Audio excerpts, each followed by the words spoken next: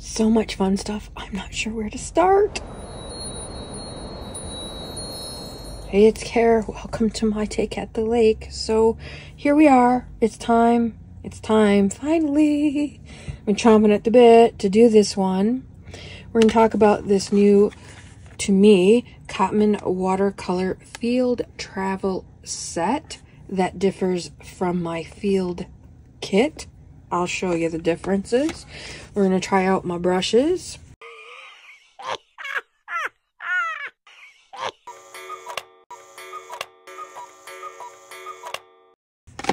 This was not in the first video. I finally have some metallic watercolors. I can't wait to start throwing those around. And 2 watercolor pads that we're going to give a try to.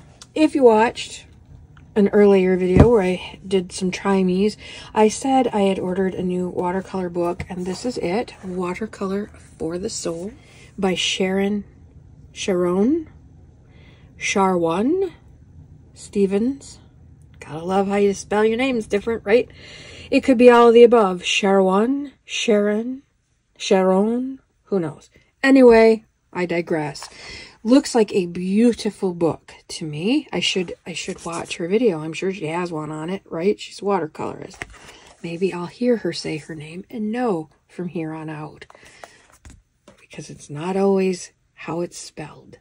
Doesn't always sound like it's spelled.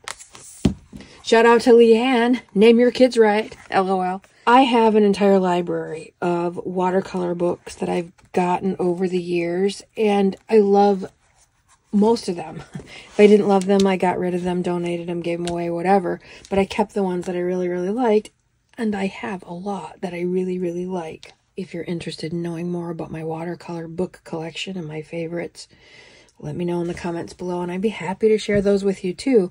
But why, if you have an entire library full, of course, anyone who's a book lover knows that you can never have too many books, period. But why another watercolor book? Because really, there's only so much that you can read about technique and whatnot. And everybody's style is about, everybody's style is a little different, but everyone's technique is about the same. They suggest good brushes and these colors and this paint and this kind of brush. It's all, after the while, pretty much the same.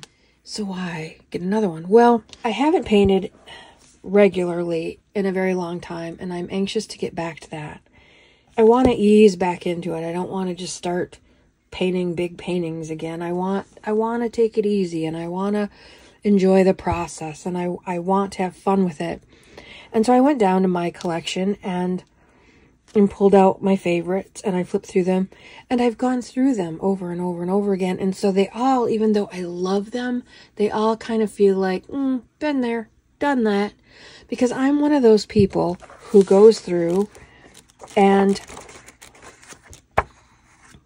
does the trials, does the experiments. I'm one of those people who does the brushwork, and I treat these books that I pay decent money for like workshops with their author. I read. Most people skip the paper, brushes, paint, and other supplies, choosing your palette, blah, blah, blah. They go, I just want to paint. I just want to paint. I want to paint jellyfish. And they go right back to the exercises and skip all of this wonderful work in the beginning.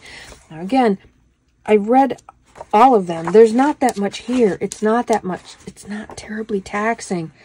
But she might have a technique that I've not heard of. She may have a different spin on an old idea that I've not heard of. And the refreshers always help. So when I say, been there, done that with my books, I've done the experiments. I've done the projects. I've done the homework if there's any in the back. They say suggested reading, or they have a list of things that you can try or whatever. I go ahead and I do that. And I've done them. And I saw this one on Amazon. Like I said, I don't know who this person is. I've never heard of her. Of course, the universe is paying attention. My reticular activating system is on high alert. And some other people ordered this book and they've shown it on YouTube. So it just kept showing up and showing up and showing up to me. And I try to pay attention to that kind of stuff. It just spoke to me. The exercises, birch trees, super easy, super fun. Purple feathers, who wouldn't love that? There's a stack of rocks in here somewhere that just appeals to me. Very zen and pretty and fairly simple. This is the kind of watercolor that I want to do for a little while, until my muscle memory is back, until I got a handle on my tools again, until I figure it all back out again. And so because it kept coming up and because I loved everything I saw about it, I thought, well, that's the one I want, because of course there are thousands of them out there. This is another thing that I really, really liked. These are so simple, just simple little shapes. Let it dry. Go over it with the same colors in different places. Put a bookmark in it and call her good. It's so simple. Anyone can do this. And when you're doing these exercises, the reason I'm encouraging anyone who's new to watercolor, no matter what book you have, do these little things, because what these things teach you is how your brushes work. What's the water to paint ratio? When someone's talking about creamy consistency versus liquid consistency, or inky or dry, or what does that mean exactly? Because we could say it till we're blue in the face, but until you've done it, it won't make much sense to you. And so doing these stupid little exercises helps train your brain and your hand to work together, helps you to understand which brush holds the most water. Is this brush does it come to a better point, or does this brush come to a better point? You get to know your tools. I have to say, I don't even know if you can see this, but this is so lopsided. On one side, it's all crooked right there. It kind of goes to an angle. It's supposed to be pointed like that. But there's a tooth in watercolor, and it's kind of rough. And I use primarily synthetic brushes. And so after a while, it's just like a fingernail file. You know, there's a little bit of tooth, a little bit of grit. And so I have had this brush forever, and you can tell it's well worn. That it still comes to a decent point when it's wet. That's why I still have it. Plus, it's one of my favorite brushes. Still comes to a nice good point, a nice decent point there at the end. When it's wet, you can't really tell that I've worn one edge away. Just like if you have polish on your nails and you type a lot, the polish wears off on certain corners. It's the same principle. Your brushes will wear out. Well, you have to know which brush works, what papers do you like better than others, etc. And all of those things, when you get back to the fun stuff, you won't have to think about, kind of like when you learn how to drive, when you're first learning how to drive, you have to think about, where's the brake pedal? You have to think about which way to the blinker, up for left, down for left, and which way am I going? You have to think about all of those things. 20 years later, after you're driving a long time, you're just driving, right? All that stuff is automatic because you've done it and done it and done it. And that's what these things do for your ability. So don't skip these parts. Whatever book you have, just do them. You will get to the fun stuff, and this will be way more fun if you've mastered these little things. I promise. I promise. Now, every book will have materials in it, what kind of paper they suggest.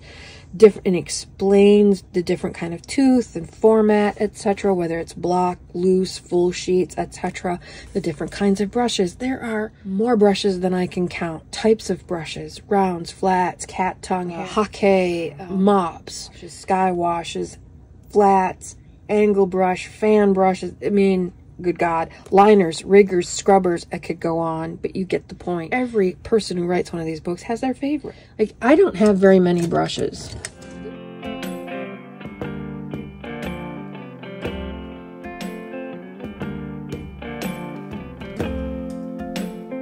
This is almost all of my watercolor brushes.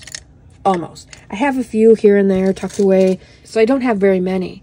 But this one, when it's wet, comes to an extreme point. When it's good and wet, this is the one you use. This is called a sky wash, 2-inch sky wash. This is the one you use to get your paper wet really fast. Now, I don't know what it was up against, but whatever it was rusted and rusted onto my bristles, but that's okay.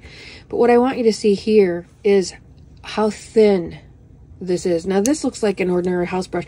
Why would you pay almost $50 for this when I can go to Walmart's paint section and get one for $2?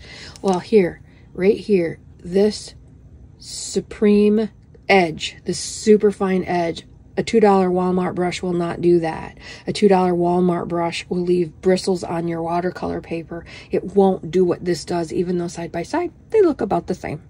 You know, a Lamborghini and a Chevette are both cars. You learn all those things. You learn about your tools and whatnot. So your people will tell you all their favorites.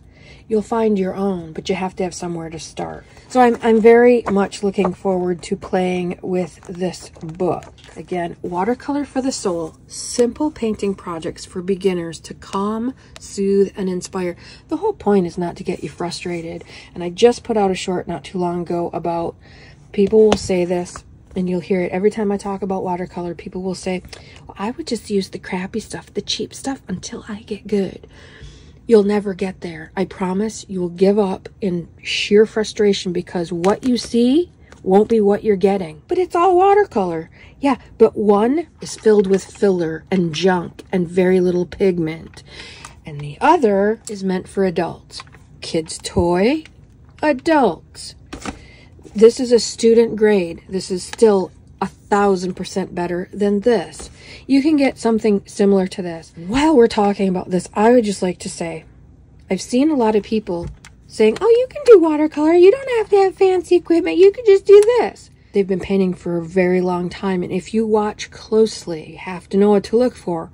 But a lot of them, when they're showing off with this, they're doing brushwork that mimics what good watercolor will do on its own. It's tricky and it's slippery. And I don't even think they notice it. But if you know someone who sings really, really well, they can sing anything, right? They can use their voice for anything. Same thing with painters. If they've been painting a really long time, they can make this work. But it's not fair because people who are brand new to painting won't notice the brushwork, won't notice the tricks that are behind the scenes that are making this work. They just think that, oh, I just can't do it. I'm just not cut out for watercolor. Oh, I just can't do it. It's stupid. I hate watercolor. I just can't control it. Blah, blah, blah, blah, blah. That's another thing these exercises will help you do, is learn to control it. Yes, you can control it. People get photorealism with watercolor all the time because they've learned to control it. Learning all those things through these simple exercises will help you be a better watercolorist. And I'm telling you straight up, people who are making this work, they're not beginners. I'll just leave it at that. They're not beginners. And so telling a beginner that, oh yeah, you can do wonderful mountains and beautiful flowers with this, they're full of shit. Full of crap. Anyway, on to something else. One of the things I'm thinking about, maybe, I don't know, let me know in the comments below, is working through this on camera. You know, like starting at the beginning, like I always do, I'll read it, and then when it comes time to paint something, we're still not painting yet, you know, testing these things out and doing the brushwork and the shades and the mixing of values. We can do it on camera together, question mark. I don't know, just a thought. I might hate that, might not happen. Starry colors, I think I should start with this because I'll get all wound up in these other things and forget, because that's how I work sometimes. This is the Kiritaki Starry Colors. I've seen a lot of people use these. They just add so much to watercolor paintings. I've added metallic ink work, pen work to my watercolors in the past, but I've never had metallic watercolor. And these are a decent size. On the reviews, I've heard people complain that they're not full pans, but they're huge. You know, I think that's even bigger than because a half pan, yeah, that's even bigger than a full pan. I don't know what these are called, but they're a decent size. And look, I've just jacked them all up.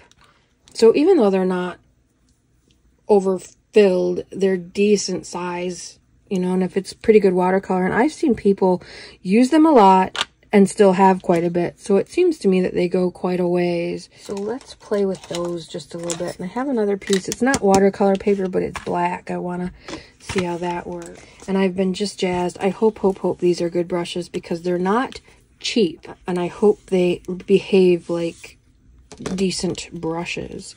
These are the travel... Oh, I've thrown my box away. They came in, so I don't remember the name.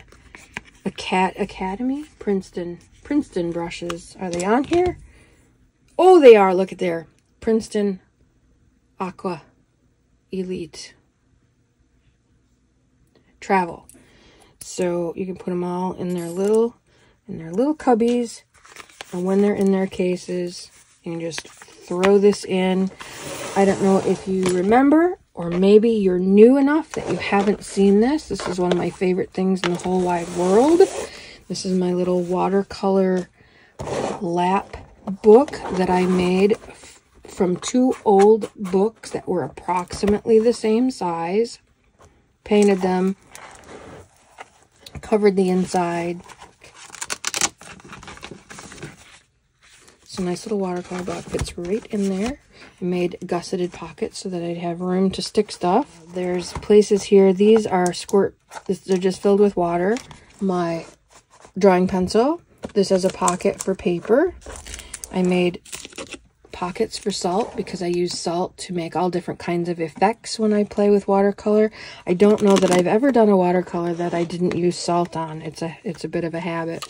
This is my Winsor & Newton Field kit, which I said differs from this. I will show you the differences here in just a minute. This is one of my favorite things ever. And I put the pretty silver corner protectors on just because I like it. So I have one, and I love this. I've had this since I think I got it 1994. So you do the math. Long time I've had this. Husband and I used to travel all the time. We were in the air flying all the time, and I used to have really bad anxiety and depression, and now I know. That's a story for Positively Creative You, one of the other channels that I'm working on. But in order to keep myself from losing my mind, I would take that little watercolor block that I just showed you and this kit, which has a travel watercolor brush all its own, a little teeny bugger. This holds water. This is your water holder. Let me flip it over for a second. This has a thumb ring, which I love. You just hold it, put your thumb through it, and hold it. This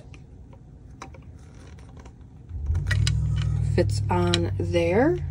So you pour your water, glug, glug, glug, glug, glug. Glug, glug, glug, glug, glug in there. Put it back, and you have lots of mixing space. So I carried that little kit and one of those little misters, a little bit bigger than that. But those little misters that I got, those are for hand sanitizer. I got them in Amazon 12-pack for, I don't know, $5 or something like that. And I filled them with water and just spritz. You know, these are pan watercolors, so they're dry all the time. You gotta spritz them to reactivate them. Let them set a little bit. Get yourself all set up. Order a cocktail from the fine stewardess. And then get to painting. I also would throw this in my bike, the little gunny sack on the back of my bike or my backpack. I could take this anywhere. I've had this forever. It's one of my favorite things. I'm so proud of myself that I still have the little brush that comes with. I also carried extra brushes. This is way too tiny, even for that little. I like to work with a little bit bigger brush. And so I would take some of my other brushes with me, perhaps a liner and or a rigger, certainly a toothbrush, and a decent sized flat brush, because for that tiny little 4x6 block, I don't need a 2-inch Skywash brush to wet that. I don't need something like this for that tiny little watercolor block. And so just a decent sized flat to get a lot of water over, a couple different brushes to play with. This for detail work, because it is a decent little brush. Not great, but not horrible either. And then, you know, travel on the go. And in my lap book, I have plenty of places to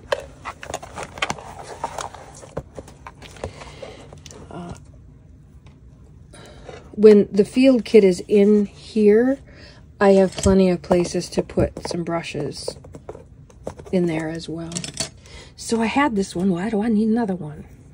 Well, I don't. Truth be told, no one needs 2 of these. However, one thing I am huge on, and I cannot believe how many people who teach watercolor use only 1 jug of water. That drives me absolutely insane, because let's say we're going to use up some yellow and we're going to paint some yellow. Oh wait, I don't want that yellow. I wanted this yellow. So they paint their yellow. They're on that nice, bright, pretty, and then they wash that off. I should have did this the other way around, because people do this all the time. Okay, now I want to use purple. So this yellow and purple are complements. So that little bit of yellow is going to gray out my purple. It might be imperceivable at first, but the dirtier your water, the more muddy your color. Makes no sense to me. So now I'm going to do that. I'm going to just get this nice and dirty with all these different colors. Just dirty. Now I've got this muddy, dirty water, and I'm going to go back into my bright, pretty yellow and come over here and go, why is my yellow? Why do my colors don't have, how come my colors don't have life? How come they're dull? How come they're muddy? Oh, for the love of all that's holy. Have two water jugs. One for dirty, clean it, wipe it off. And one clean water to go on to your, when you're wetting your background to throw in a beautiful sky, you want clean water. You don't want this junk. And I know for a fact, ain't nobody getting up and changing that water every 5 minutes. They're using this to throw in their background. They're using this to wet their clean, bright paper. I don't get it. I'll never understand it. That's why I wanted this bugger. We'll get there. We always get there. She takes these bird walks, but there's always a point. I promise there's always a point. So you get this wonderful Cotman watercolor little poster. Cotman watercolor key code. It tells you what they are. It tells you there's a code on here, whether it's staining, whether it's permanent or not permanent, whether it's granulating, whether it's transparent, whether it's opaque.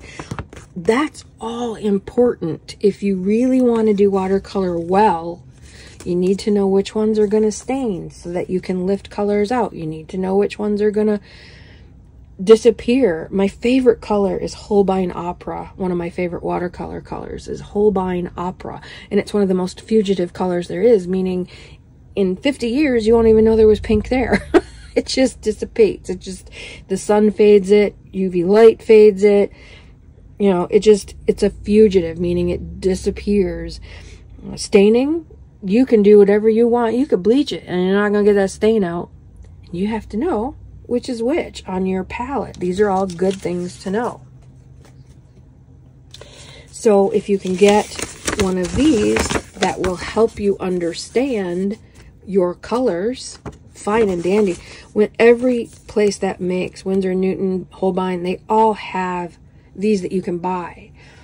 And the information is correct, but it won't mean much to you until you see it in action and how it works.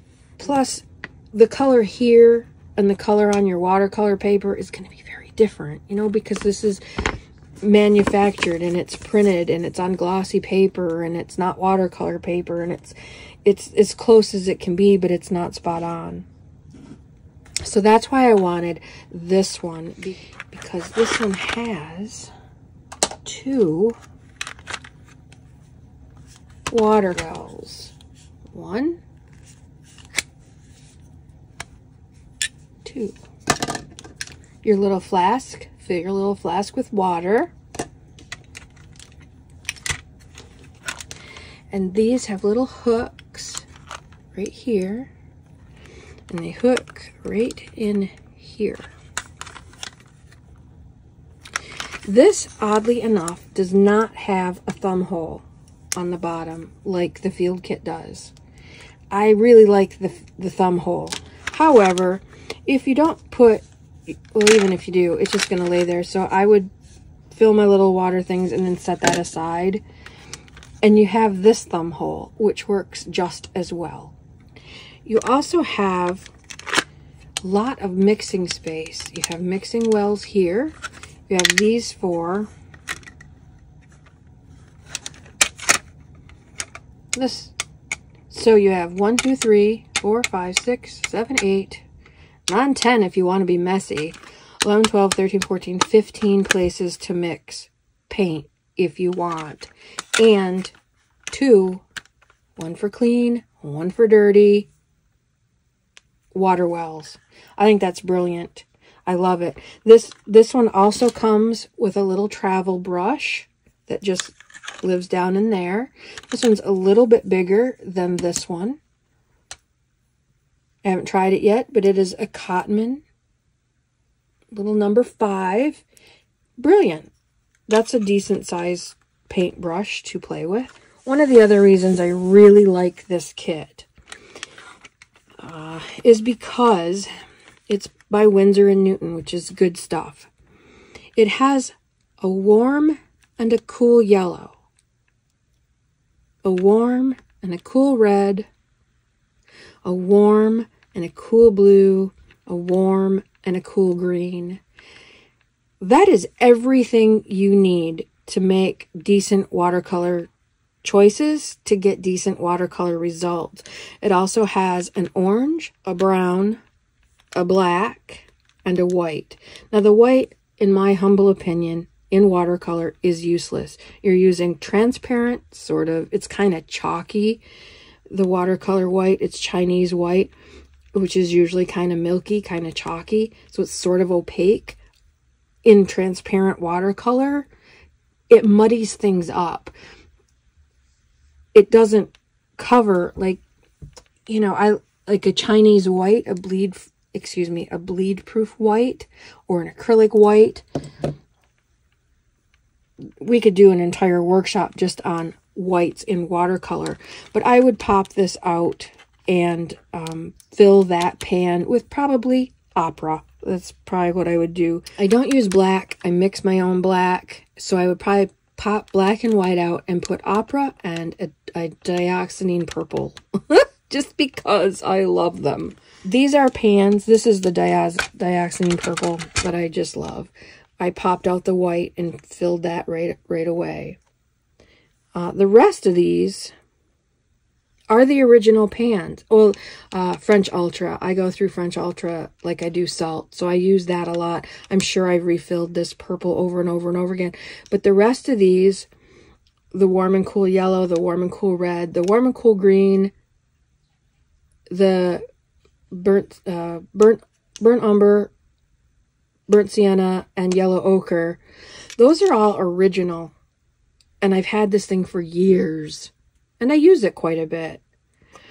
So they last and last and last. Right now, well, last I checked, just recently, this was on sale for $19. I remember paying almost $50 for this when it first came out. And man, I thought, should I get it? Should I get it? And I thought, yeah, I need it. I absolutely need it. And I've never looked back. But it was pricey. Now it's under $20. And it's good student grade cotton paint. This one's not too bad. Last I checked, it was 40% off. So this was about $30 with that sale. If you're new to watercolor and you're just, you want to start watercoloring and you don't know where to start, get one of these two sets, because again, you have exactly the color range you need, that you can make any color under the rainbow. And 2 watercolor holes, lots of mixing space. This will set up on a small work area beautifully. Like I said, with this one, I would set it up on the airplane, you know, that little tray that folds down. I would set this up on the airplane. I would always ask the stewardess for a small glass of water, so I would have 2 water wells. So it can be desktop and it can be take along with you too. It serves double duty, anything that can serve double duty. And it's infinitely better than starting with this and giving up before you even give yourself a chance to explore what good watercolor works like. You can't beat these deals. So what we're going to do now, I'm going to try these, and then I'm going to swatch these out and test out my beautiful brushes. I hope they work, because I just really want them to work good. They came pretty highly recommended, but then so did some of the junky glue I've been purchasing, so I don't know if I trust that kind of stuff or not. So I'm going to go unwrap these and set this up, and I will be back and we'll do some painting. I just got a real cool artsy digital kit the other day for an artsy junk journal, and I think these little, I kept all of them, of course. I think these would make great additions to that artsy fartsy junk journal. So then pop off the cellophane, and they have the names right on. This is Chinese white, and it gives you the code number and all that jazz, but it's just a pan of color. And it just pops out like that. So this is the Chinese white. I have no use for this. I've never had any use for Chinese white on my palette. And then you just pop the pan back in.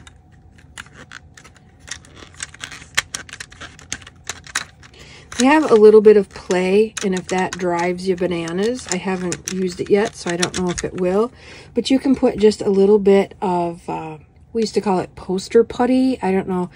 It's just like, it's kind of like a gum eraser. It's real gummy, and you warm it up in your hands and then just you use it to keep candles in candlesticks and posters on the wall without making holes, that kind of stuff. Tacky something or other. Just put a piece of that underneath, and that would keep those in place.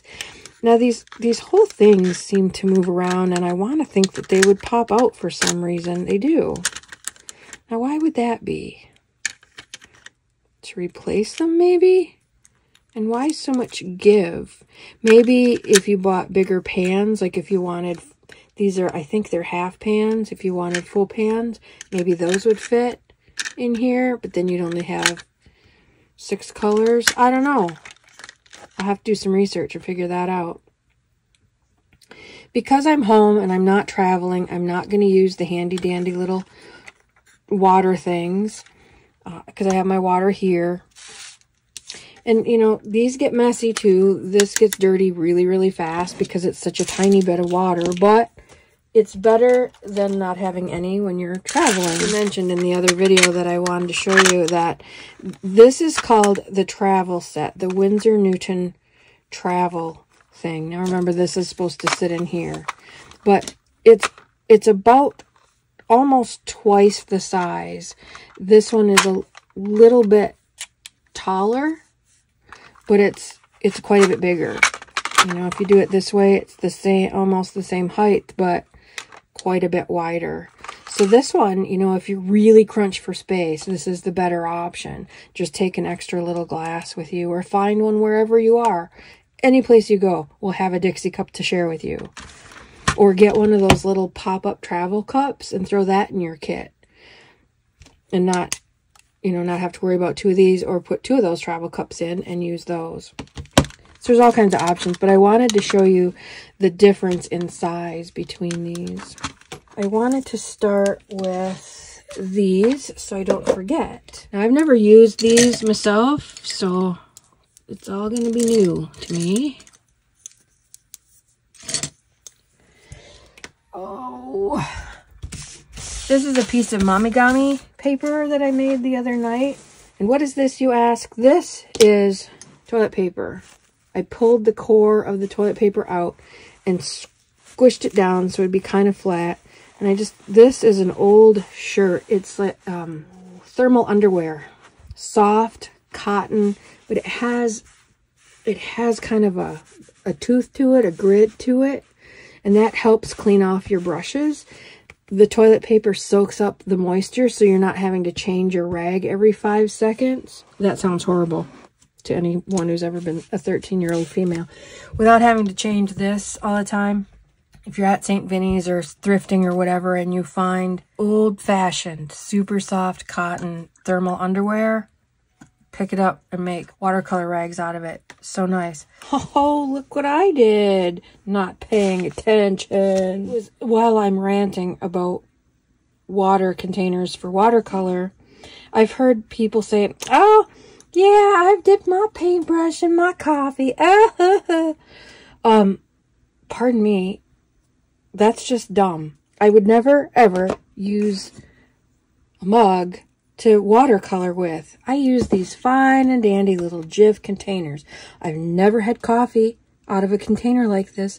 I've never drank juice out of a peanut butter container.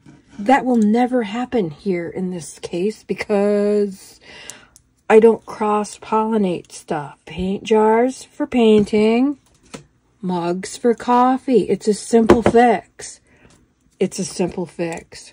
Anyway, so I sprayed my colors here. Let's see what they're going to do. This is a print that I made on my non-laser printer. And Mommy it. There's a million videos on how to do that. I'm not going to show you how to do that. I'm just going to... What I was hoping was that these beautiful metallics would... I don't know how I thought it was going to happen. That they'd be wet enough to get in there, but not wet enough to ruin the print. This is what happens when a non-laser print gets wet. Now, there's Janet Nash and I have talked about this. We get it screwed up a lot. There's mamigami, which is this wadding of the paper and undoing of the paper and painting of the paper. And then there's wabi-sabi, which is I think it's Chinese art of filling in the cracks when beautiful pottery is broken or glassware is broken. You fill in the pottery, the cracks with gold. And wabi-sabi is the belief that the cracks, say in our aged skin and our fine frown lines and laugh lines, those of us who have them, just make the piece or the person that much more beautiful. It shows a long life. It shows life experience. It shows all kinds of things. And by filling it in with gold, well, then it makes it all that much more valuable. And just because the pottery piece is cracked doesn't mean that it no longer has value. So I love wabi-sabi. And as Janet pointed out, I told her I'm so excited I finally got metallic watercolor paint. She said, oh, you'll be throwing it all over. And I'm sure she's right. So I'm just going to put a little bit on this paper to see what it would do. If it will move enough, or everywhere I've put it, is it gonna bleed? I was hoping that it would just go in the cracks. What I want to work isn't working on this one like I'd hoped. Just dry brush it, maybe.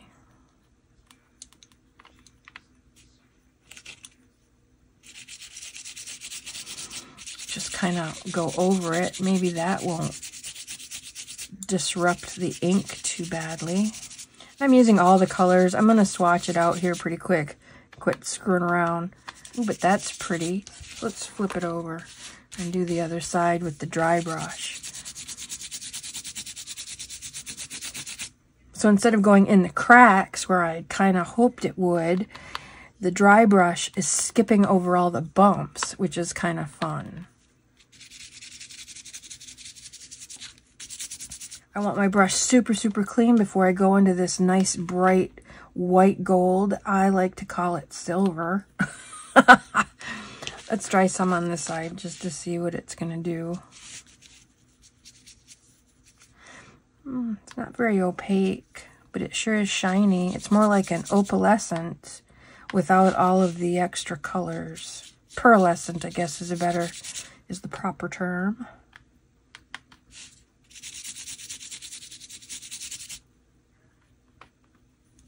Pretty cool.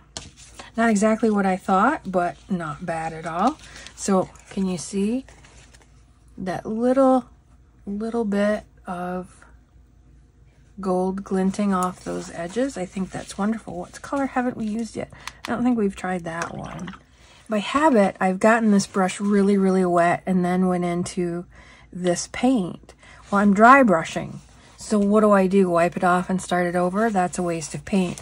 I'm going to take my paper. I usually have a box of Kleenex. Apparently it's out. And fold it up so that it's nice. You know, it's got a couple layers. It's nice and absorbent. And I'm going to go to the belly of the brush toward the ferrule. And I'm going to blot it. So that's going to drain the water out and leave the paint in the brushes. I'm going to do it on both sides just to make sure. I don't know if you can see, but this is nice and wet here now because I have taken most of the water out of that brush, so I can go ahead and dry brush without wasting that paint.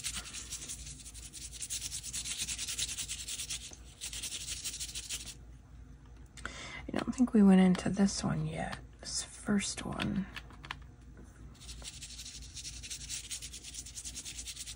They look very different, but so far on this multicolored thing, they all kind of look the same except for the white gold. That's not good or bad, that just is. I imagine it'll be different on something else. So that is a fun look. I love how that looks. I think I would do each page in a different kind of gold. This one I might try the white gold on.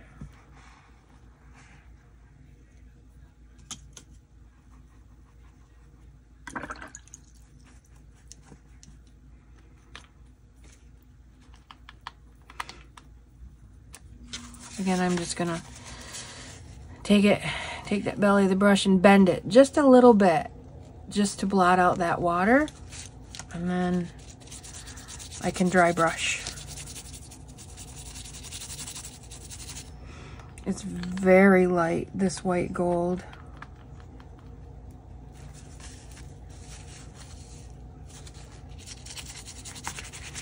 But it sure is pretty when you can see it. Gotta do something there. That's pretty homely. This one looks to be about the darkest. I guess we'll...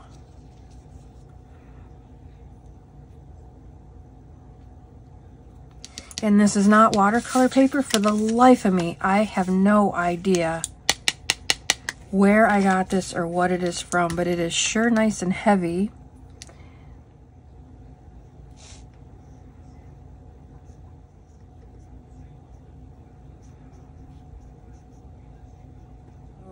One. So I can see why this is called a red gold. It's very warm. A lot of red in it for sure. I want to go back and see what just a light wash will do. I'm anxious to see what this will do on watercolor paper. Just sort of adds some sparkle, if not a lot of color. That glitter just it just floats in that water. It's very pretty. The water here and the water here. I need a new 8. I thought I got a new 8 I ended up with 2 6s. I wonder if I got a new 8. Because, I have 2 8s. They're different kind. Because this one, I don't know if you can see it, but it's all frayed because I have used the bejesus out of it. It's just like rubbing it over watercolor paper over and over and over again for all these years. It's kind of like running it over a fingernail file, essentially. It wears the brushes out. They don't last forever. Go figure. I like these. These are nice and creamy. They go on really nicely. So on this black, they are looking very different. On my Momigami paper, they looked all the same. Quite a bit of difference once they're all done. This is drying nicely. I love that white on that purplish black gray, whatever color that is. And this turned out really cool. Except for my wet spot, but I'll just put something over it. It'll be fine. Okay. I'm going to dump this out, even though it's dirty water. I don't want all that mica. Can you see how beautiful that is? I don't know. Maybe you can't see it on camera. All that beautiful mica floating around in there. I'm going to change out both my waters because I don't want that interfering with this. So we're going to put the gold away for right now. And we're going to go wash these out really good. And wipe them out. Because mica is like dust. It stays forever. I also try to keep my dirty water one always the dirty water one. Sometimes I even mark it. I don't know. Just because dirty is dirty. I want to keep it not dirty. But one of the things I really don't particularly like about pan watercolor is they take longer to reconstitute. Tube watercolor, you have to reconstitute too because it dries out, but it doesn't take as long. To me, it just, these have to sit a while to get reconstituted. Give them a good spray. We're going to try this Winsor & Newton student grade paper, 25% cotton, acid free. At least there's some cotton in it. Watercolor paper is so expensive because it's 100% cotton. That's the difference between wood, pulp, and cotton fabric. Think of how differently those things behave. Paper, regular, cheap, even though they call it watercolor paper, if it doesn't have any cotton in it, it's wood pulp. It's paper. Versus this has some cotton in it. Why does that matter? Because the watercolor paper made with 100% cotton is specifically formulated to make watercolor do its thing. One of the reasons we love watercolor is the movement and how it bleeds into each other and the water makes it move and dance, and sometimes the blossoms are just magical. That's one of the things we love about watercolor. And while it will do some of that on cheaper paper, it can't behave the way it's meant to on crappy paper. And so we're going to try this student grade. I've never had a paper that was part cotton. It was either 100% cotton or wood pulp. I never had anything in between. So this is all going to be new to me. It does have a bit of a tooth. And there is a bit of a front and a back. Like the front, the divots go down. And the back, the divots are up. Just like when you emboss something and you run it through your embosser and it forces that paper into a mold. This side, the gullies go down, and this side, the gullies go up. So we're using the, well, I was going to say we're using the back of that one, but because I've already got a sketch on the front of that one, but we'll use the front of this one. I was just going to use the back of something, but we'll use the front of this, and we will get to swatching. Now, lemon yellow, this is what the Cotman kit comes with. Lemon yellow, which is a cool yellow. Oh yeah. A cadmium yellow, which is, in this case, a warm yellow. Permanent rose is the cool red, and the warm red is cadmium pale hue, practically an orange. Cool blue is ultramarine. Warmer blue on this palette is cerulean blue hue. Now, when your colors say hue, it only means, in their name on the tag, it means that either to make it truly cerulean blue is too expensive because of whatever pigment is necessary, or sometimes they find the pigments dangerous. Like zinc white was a problem for a while. Was it zinc white or titanium white? One of them was cancerous, you know, so they had to stop making it. And so they make the hue, which is chemically different, but as close to the color as possible. And that is, on this palette, the warmer of the two blues. Then we have Viridian, again, Viridian hue, and Sap green. Sap green has a, and by warm and cool, one is a warmer version of that color.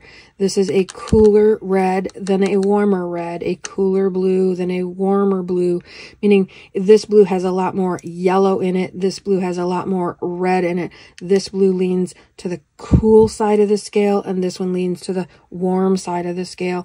And sometimes if you have a different blue than ultramarine, this isn't French ultra, it's just ultra, if you have a different blue, this one might be the cooler of the two. So on this palette, these are the warms and cools of each color. And earlier I said a warm, an orange, and a brown. And what I should have said was a cool brown and a warm brown, burnt umber, and burnt sienna.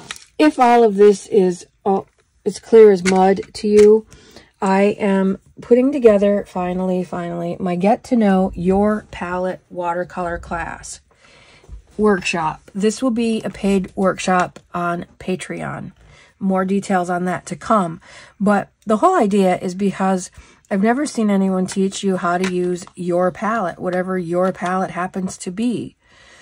Because a lot of times we pick up, oh, these colors from this book and these colors from that book, and this girl used it on this video and I really liked it. And so now you've got this mishmash. You don't know what is warm or cool. You don't know which is what. You don't know what they make together. You just have this palette that sometimes works for you and sometimes doesn't. Well, Get to Know Your Palette, my workshop and forthcoming book, is all about how to teach you how to use the colors you have.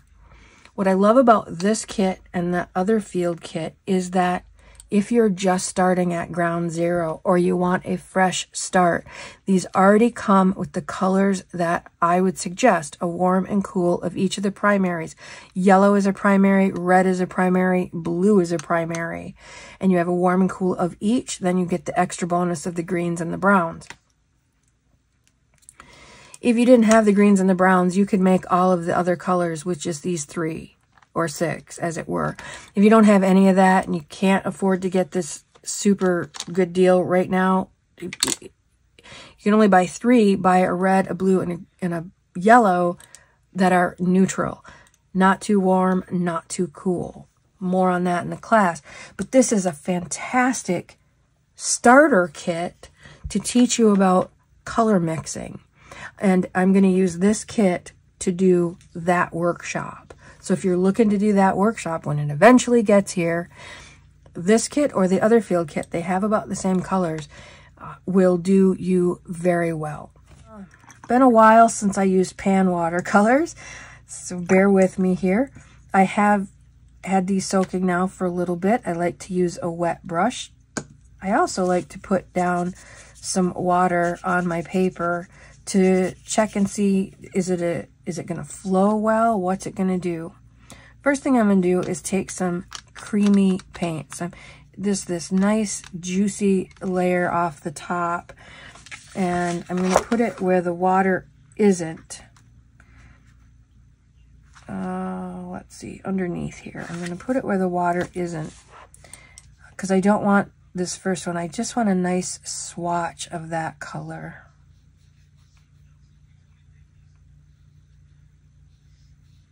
Mostly pigment, not a lot of water.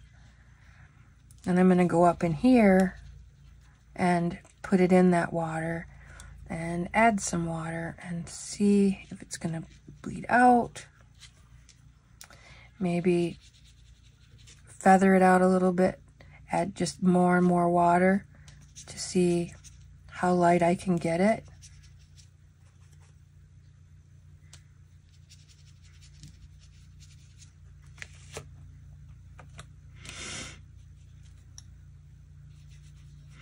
So nice to be using Winsor & Newton again. I bought all new Holbein colors, and I'm looking to get back into, not that there's anything wrong with it, I just prefer Winsor & Newton. I don't know if it's because it's what I've always used. So this is my second color, and I'm already not liking that they move around. So the next time you see this palette, I will have put poster putty underneath each one of those so that it doesn't move around, because that would drive me bonkers.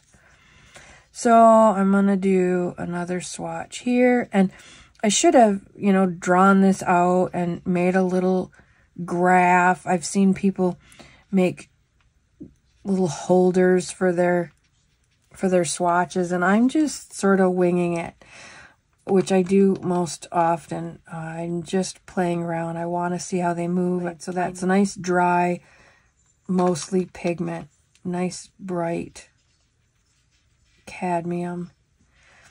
And then I'm gonna take a different brush and just fill it with water so I don't waste a little bit of paint that's on here. I'm just gonna put some water down.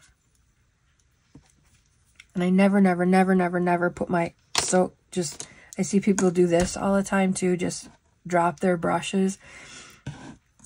That will ruin your brushes so much faster than if you don't ever get in the habit of doing that.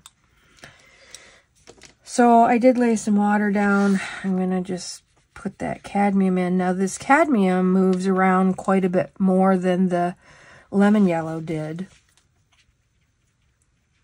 which is good to know. I'll take that cadmium and I'm just gonna feather it out a little bit. And in my class, I teach all about tints and hues and colors and, oh, what's the difference and who cares? What does it matter? I just want to paint rocks, for fuck's sake. It all matters. And the more you understand what's going on with your paints and why, the easier it is for you to understand how it is to control it. And that's what watercolor is all about, control. Oh yeah, that would drive me bananas. So what I did too is when I unwrapped them and put them all back, I put cool, warm, cool, warm, cool, warm, cool, warm, cool, warm. You want to get your palette so that you don't even have to look at it eventually. Before I got a new palette, I didn't even really have to look. I put it in the same place all the time. I knew my colors backwards, forwards, inside and out.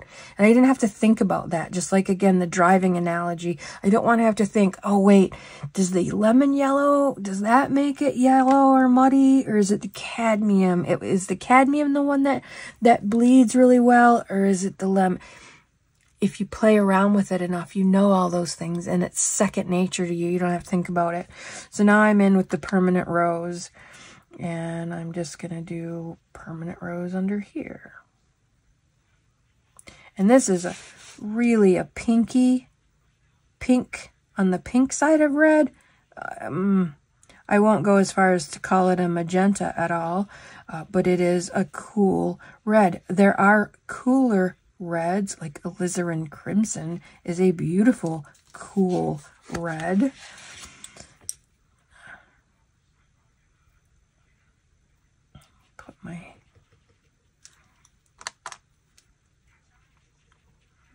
here. And again, all these little exercises help you understand what's wet, what's too dry, what's too much, what's not enough. You want to let the water soak in just a little bit. In cotton papers, there's sizing in it, and I always like to work up that sizing into kind of a froth on the top, and it just makes the watercolor do its magic. So I'm going to go back into that top creamy and put that in here. Is it going to bleed a lot? Is it going to move? Oh, I just spattered all over the place. It moves a little bit. I like the brightness of this paper. It's pretty bright white. It's not 100% bright white, but it's nice. Oh, it feels so good to paint with real paint again. I don't know why. I just not at all happy with the Holbein. So in my view, this is straight up orange. This is more than a warm red. This is an orange color. But for our purposes, we can call it a super warm red. But can you see? You might not be able to see it, the difference in the yellows, because there's half the color wheel that's warm and half the color wheel that's cool. Blues, greens, and violets, cool. Grass, sky, cool. Fire, sunshine, cool and warm. That's easy to see. But if you have yellow, which is on the warm side of the color wheel, how can one be warm and one be cool? Aren't they both warm? Well, no. This leans a lot more to the cool side of things. This has a lot more red in it, a lot more orange in it. It's warmer feeling than this. What I'm doing here is making tints. How light can I get it? The lightest version, a whisper of a color. Some go longer. Like, there's not a lot of difference in this lemon yellow. This quite a bit further. This kind of wears out pretty quick. Ooh, that's a nice mover. That moves quite a bit.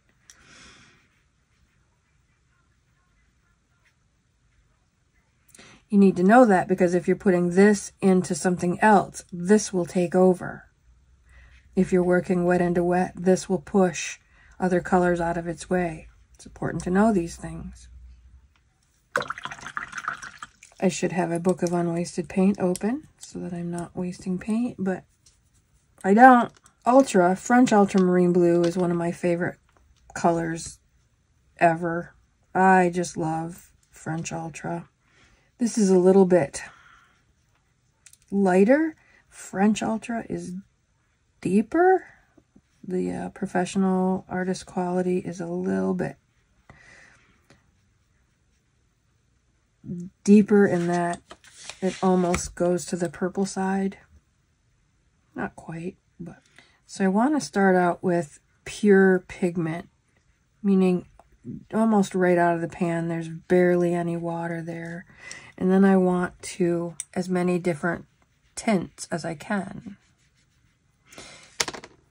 Tint. Think hint of color. So this blossom's nice, but it doesn't travel. Like, this travels. This will take over everything. This blossom's nice, but doesn't travel.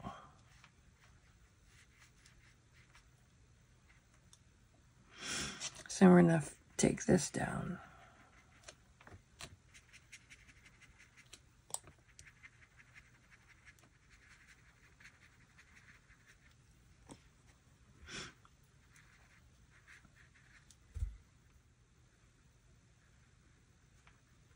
This blue has quite a bit of yellow in it.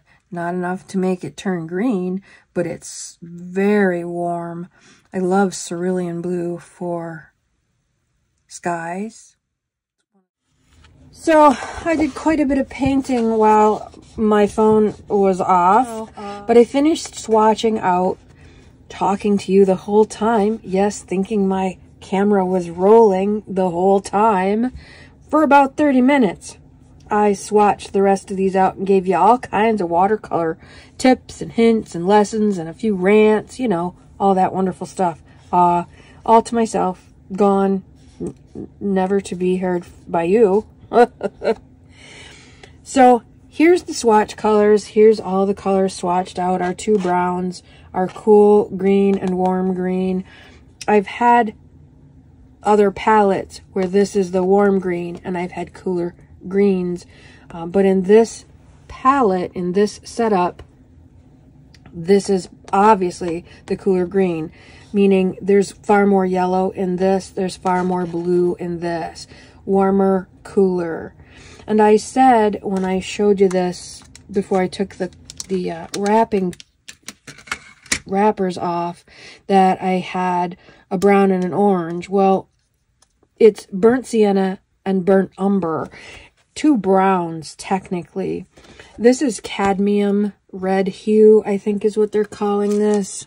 Yeah, they're calling this cadmium red pale hue. And for my money, it's orange. That's what this is. But in this palette, it's the warm version of red. So we have a cool version of each of the primaries and a warm version of each of the primaries. Much more yellow, warm in this. How do you have, if the color wheel is half warm and half cool, how do you have yellow is a warm color, fire, sunshine, heat, etc. So how is yellow cool? Well, it leans more to the blue side than the yellow side. Really important to train your eye to see yellow. Because if you can see yellow in this red, and if you can see yellow warm in this blue, and yellow in this green, you'll be able to avoid getting mud. And why did I take the black out? Because when you use a burnt umber and an ultramarine, they make a really nice dark that reads black, but it has a lot more life to it. That's why I took the black out. So I'm going to fill those little, but this, and the artist quality of the burnt umber and the artist quality of the French Ultra. This is just Ultra. I think the artist quality is called French Ultra. It's way deeper on both of them. Here, this is like a milk chocolate, and the burnt umber in the artist quality is more of a dark chocolate color. This paper, again, is the Winsor Newton student grade 25% cotton cold press.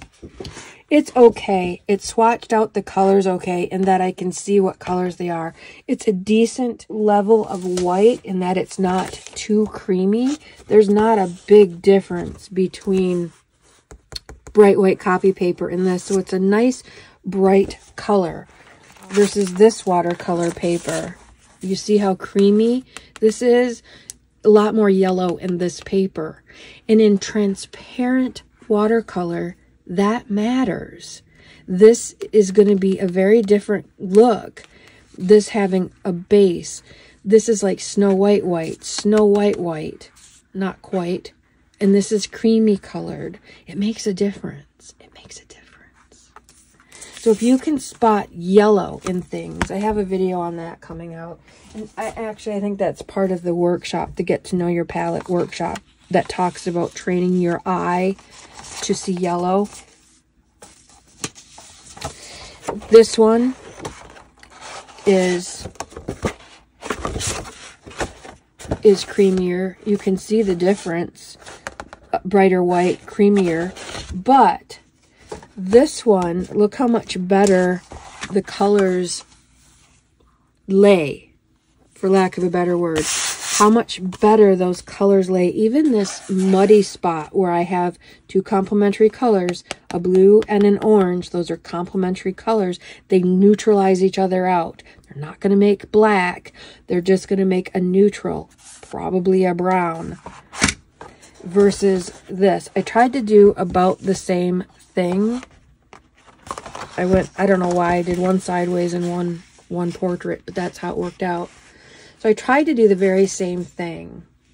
And you can see, at least I hope you can see, let me see if I can zoom in just a little bit. I hope that you can see how much better behaved the watercolor is on this 100% cotton paper. Now this is Meeden. It's not Arches, which is my favorite, my all-time favorite. If I can find bright white Arches, 140-pound cold press paper, I am in hog heaven. I like the bright white because I think it makes a big difference in the brightness of the overall painting. But you can see how this is me putting wet into what's almost dry, and you get these blooms or blossoms. Some people hate them. I quite like them. I think that's part of what makes watercolor wonderful. See how softly it just fades out. And here it's very clunky. Like things don't fade into each other or out of each other. It just stops. One thing I really don't like is how toothy it is. It makes almost all the colors look granulated, and they're not. They're not. Viridian, I think it is sort of granular color, not according to the label or according to this handy dandy little chart, which is why we make our own charts, because experience tells different. Even this muddy spot kind of glows where this just muddied out, right? So I'm not looking forward to doing paintings on this. I do have one sketched out here that I'm going to do. So we'll see. Beauty of this one, I'm kind of having to bend because, you know, there's so much water and I didn't tape it down. I never do. But that's the beauty of working on a block. There's no buckling here. If it does buckle as it dries it flat out because it's surrounded by gum. It's gummed on all four sides, and so it lays nice, it dries nice and flat. Certainly a better alternative. This Meeden is not too badly priced. It's a cheaper alternative to the Arches. The Arches is really the industry standard. I worked with artists from all over the country, and they all use Arches. We've all experimented over the years, for sure. Just like this. I'm going to use this. I'm going to love up this watercolor block. I'm going to love up this pad. I'm going to do color swatching and experiments and whatnot. I'm going to use it, but I prefer the Arches. So now we know what the colors look like and how they behave, and we've swatched them out. Now we know these are our try-me's. This was fun. This was great. I can't wait. Look how metallic. I mean, that's super shiny. That is so fun. So I'm looking forward to playing with all these and making art with that instead of, you know, making these things.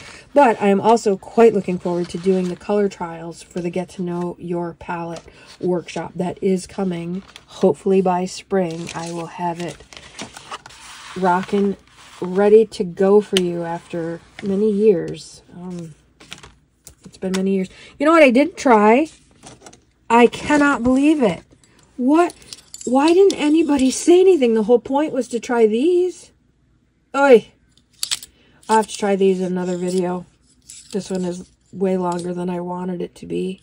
I cannot believe I totally spaced. Totally spaced. Wow. Care? I worry about you. All right. That's enough for one time. If you're still here, then you're a brave soul. I appreciate your time.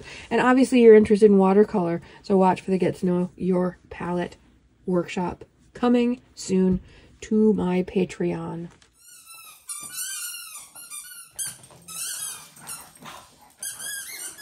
Until we meet again, have a lovely crafty day. Go love up your beastlies.